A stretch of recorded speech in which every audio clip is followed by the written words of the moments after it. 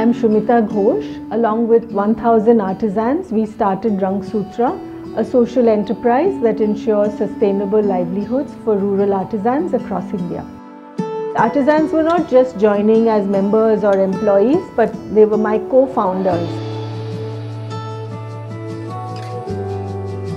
Women and men who didn't have work before, they are earning enough so they don't have to migrate to the cities in search of a job. My hope is that one day we work in all the states of the country.